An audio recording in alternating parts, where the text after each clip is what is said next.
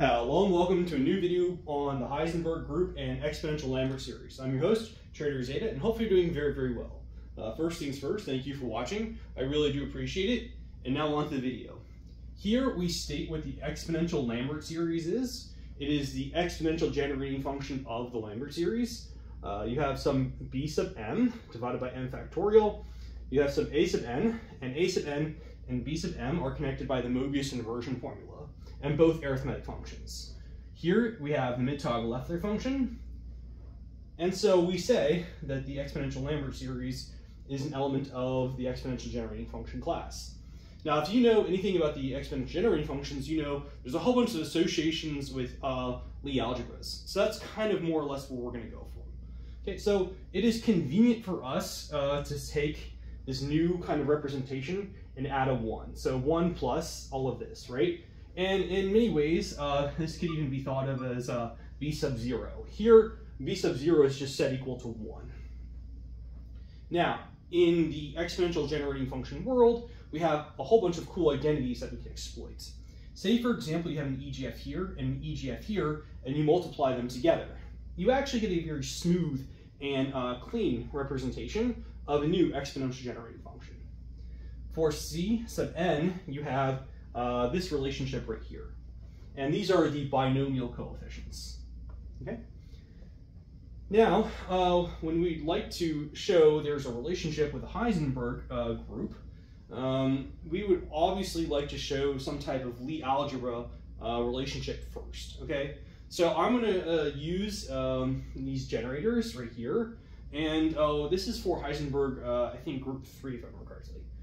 And I'm just going to demonstrate really, really quickly. I'm not going to give the grand formalism just yet, but how and why we have this intuition around the exponential Lambert series and the Heisenberg group.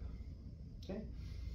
Now, if you've watched my videos a lot, you know the exponential Lambert series has a lot to do with analytic number theory. Sometimes you plug in e to the 2 pi I tau. We do all sorts of cool things with it. But instead of plugging in a function like x or e to the something, we're going to plug in matrices. Okay? And we are going to particularly look at this matrix. x1, and you have what? 0x z, 0, 0, y. I mean, you can read it. So x squared is going to be, or you square this matrix, is just going to have a zx.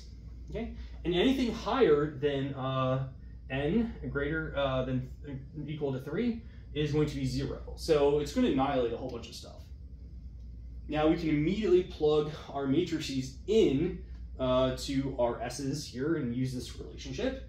And we see, of course, this nice relationship. Now this is a lot to write and say, so I'm not going to say all of this, but clearly if this relationship is satisfied, if you have some b sub m that satisfies this relationship, of course you absolutely have something that satisfies the criteria for being in the Heisenberg group. Now I'm going to flip the board. We're going to see actually how we can actually even use the a sub n representation to make this even much more of a smooth process. So let's flip the board. All right, there we go. So we can further state this kind of a little bit more cleanly. If we have this relationship for b sub m, clearly it is in the Heisenberg group. And for b sub 0 equal to 1, we absolutely have this kind of nice little bit of a recurrence property, right? Okay, so that's like a really, really formal way of doing it. What we'd also like to show is that we can do it just by expanding with you know, the regular series. Okay, so here I've taken the b sub m series and I've just plugged in b sub 0, b sub 1, b sub 2 divided by 0 factorial, 1 factorial, 2 factorial, and plugged in all the matrices, okay?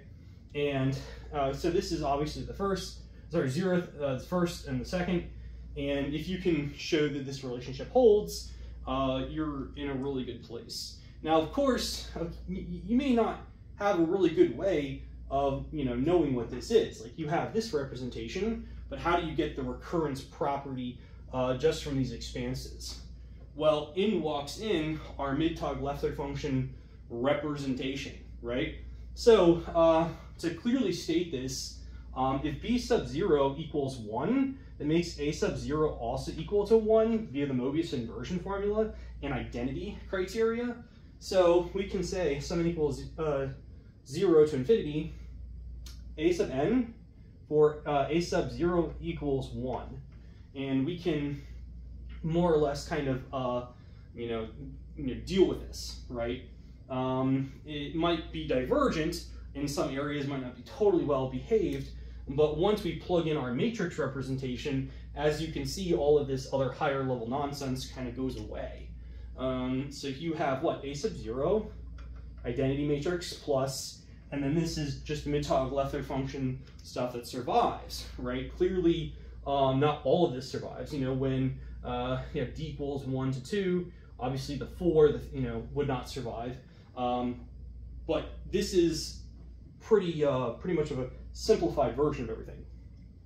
So what you would do is you would set this equal to this and show that relationship. I think that's a lot easier, my personal opinion, because obviously if these are ones, all ones, then this cancels out, and all you have to do is show this equals this, for some Mobius inversion formula, okay? And this, I think, is, a lot more simple, So hopefully you enjoyed this video. Like, share, subscribe, comment, and I'll see you in the next video.